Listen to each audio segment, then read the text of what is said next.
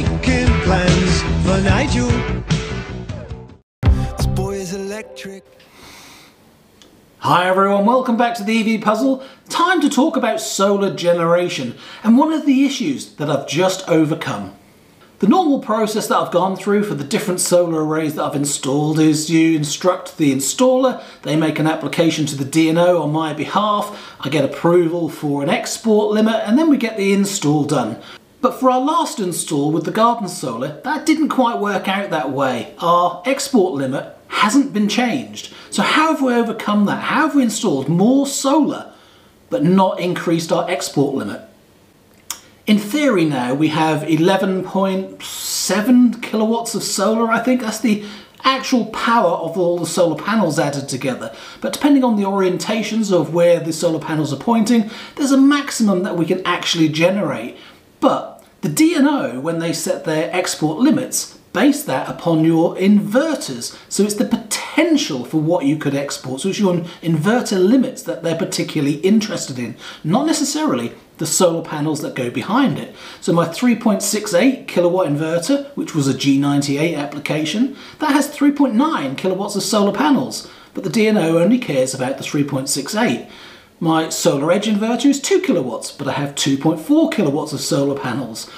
The DNO only cares about the 2 kilowatt solar inverter though.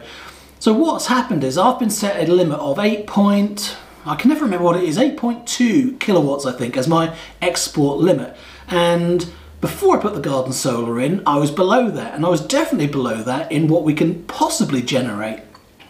When we installed the garden solar array, the 6 panels, 2.4 kilowatts with another Solis inverter, that took us over our limit. So of the amount of solar panels that we've got can potentially generate more than the 8.2 kilowatts. And we can potentially export more than 8.2 kilowatts.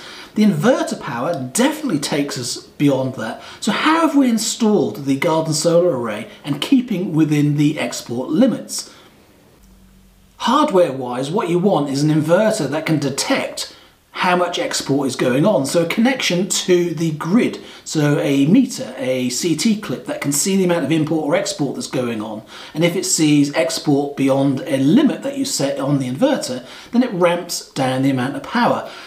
The way it normally works is you have a list of approved equipment, and that equipment is capable of meeting the rules and regulations for connecting to the grid and limiting the amount of solar power.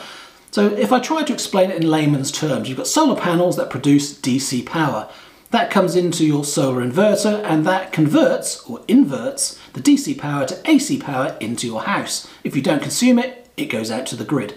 So if you have something inside the inverter that's capable of seeing how much you're exporting, then it's capable of making a decision and saying you're already exporting the limit and therefore let's not invert anymore. Now it does something technical and something complicated to actually make that energy disappear. So you are producing it, it's produced at the solar panels, it gets to the inverter, but then it's not inverted. Some of it is lost, some of it disappears, and I believe that's called clipping. So the DNO are happy to approve those sort of configurations where you limit what you can actually export, and therefore the generation won't take you over and above. And that's what we've done with this garden solar array. We've installed a meter with the Solis inverter. The Solis inverter has a parameter called backflow, and basically that's just export. So it's looking at the meter, looking how much you're exporting, looking how much you're flowing back to the grid, and basically making a decision on what it can allow through the inverter into your house and therefore out to the grid. So that's the backstop, that's the hardware solution, that's the official solution for how we're installing more solar than our export limit. If you're installing a system from scratch, one of the things that you might want to consider if you've already got a lower export limit but you want to install more solar panels is to install a hybrid inverter.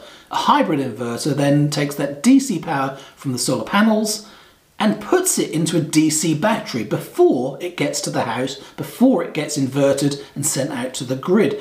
So by putting it into a battery, the inverter isn't having to invert the power. So you can actually generate more than your limits, you can process more than your limits, and until your battery is full, then it won't do any clipping. Once your battery is full, if you're still generating too much, then it'll clip the rest. So hybrid batteries are a good thing if you're in that sort of situation, but I'm not working that way. I've got AC connected everything.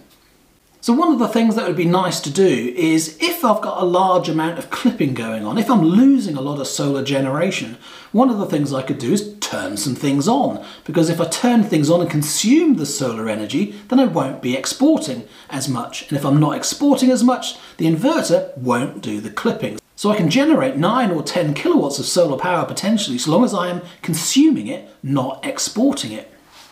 But that leaves me with the situation about, do I really want to turn stuff on, and what can I turn on? I can't really turn the Zappy on or the Eddy on because the My Energy systems aren't really responsive enough. I mean, they can turn on and it can work and I can time them to come on, and that will reduce what we put out to the grid, but it's not as accurate, it's not as real time, it's not as flexible, it's not an ideal solution. So the Zappy and the Eddy heating hot water isn't really the best sort of solution. I could do things like, if I know it's going to be a sunny day, if the forecast was right and if solar reaches a certain level, I could turn the Eddy on. I could turn it on early at, say, I don't know, 6 kilowatts of solar. But I could turn it on to a really low power. I could turn the power rating of the Eddy right down and just heat hot water at, say, 500 watts continuously. That'd be a way of doing it. I could increase my base load, basically, the consistent amount of energy that I'm processing during the day. And that would be a way of limiting my export. But I'm heating hot water that I don't need to be hot. I'm turning things on and, I don't know, creating this larger base load artificially just to produce more solar, just to make my solar generation number higher. So that's a bit of a waste too, isn't it? It's like turning on heaters in summer just to use the energy. What's the point of that, just to get my solar generation number higher? What I'd ideally like to do is do something useful, do something practical, do something beneficial with that solar energy. And that's what I've done. So talking about responsiveness, the first thing I need to be able to do this is to be able to have real-time accurate information. And I'm lucky enough, or I've been smart enough to choose a system that actually does have live real-time data. So my Victron inverter that handles the charging of our batteries, that does have live information. It has live information for our solar. I can see all of our solar generation live. I have that piece of data updating every 3 seconds. We have the grid import and output. We have the grid import and export. That's again updated every 3 seconds, and that's extremely accurate. And then also there's the battery power as well. So that's live. So the Victron system sees my entire solution and it sees it in real time. Plus it gives me that data through Home Assistant as well. It's an open interface, so I can see all of my data in one place. So Home Assistant is a really good option for bringing data in from Solaredge, from Solis, from My Energy, from Victron. Bring it all into one place, and then I can do things like show graphs, show data, look at history, analyze it, but I can also make decisions based on that data. There's some code in there for automation, doing if this, then do that, etc. So I can actually control the system as well. The Victron inverter gives me full control of what it's doing, charging wise, inverting wise. It's a very, very flexible system.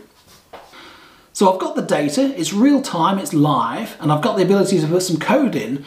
So if I reduce the amount of charging of my battery overnight from the grid using cheap rate energy, if I reduce that, so I only charge to say 80%, leaving a 20% buffer at the top, then that 20% could be what I basically charge during the day if we're exporting too much and basically we're going to do this clipping. This is where it's good to try and visualize what we're doing. Basically, we've got this sort of chart which shows our solar generation. You can see a sort of straight line across the top, and that straight line is where it's basically not able to invert anymore because it's reached a limit. Now, this isn't the export limit, this is just the limit of the inverter in this case, but it shows what's going on. If we didn't have those limits, then the spikes would be higher at the top. You'd have all these spikes at the top of the solar panels being maxed out rather than the inverter being maxed out. And the difference of cutting those spikes off is like, I don't know, new growth on a bush, and then you're coming along with a pair of shears and cutting those clippings off the top. You're clipping the top of it, clipping those spikes off. So it's a case of what I want to do is leave all of those spikes, but use them as consumption, not as export, not as clipped generation. I actually want to consume just those spikes. Now, so far I've found it better to start an automation looking at how much solar we're generating rather than how much we're exporting. So I'm trying to control export and looking at export, but I'm trying to make decisions based on how much solar we've got. And the reason for that is because once you've made one decision, say my solar goes up to 8 kilowatts and I make a decision and I use some devices to add some consumption on the system, then the export goes down. So if the export's gone down, then it's okay to take away that automation, take away that consumption, and it'll just go back up and back down and back up and back down, because the export is what we're looking at and the export is what we're changing. So for me, it makes more sense to look at solar generation and make decisions on that, and for that to influence the amount of export that we have. Anyway, that's what I've found so far in my automations. You might have different opinions, you might be doing it differently yourself, but that's working well for me. So what I'm going to do is have several automations, one looking at the amount we generate at 8 kilowatts, 8.25, 8.5, 8.75, 9, and on each different level of solar generation that we see, I'm going to change our Victron inverter so that it is charging our batteries to a different level. I can control the number of amps, the number of watts that we're actually charging the batteries. So if I'm 250 watts over where we need to be, I can charge the batteries 250 watts. If we're 500 watts over, I can charge it at 500 watts. So the higher the solar generation goes, the more I can increase the amount of battery charging that's going on once we reach a certain level of solar generation.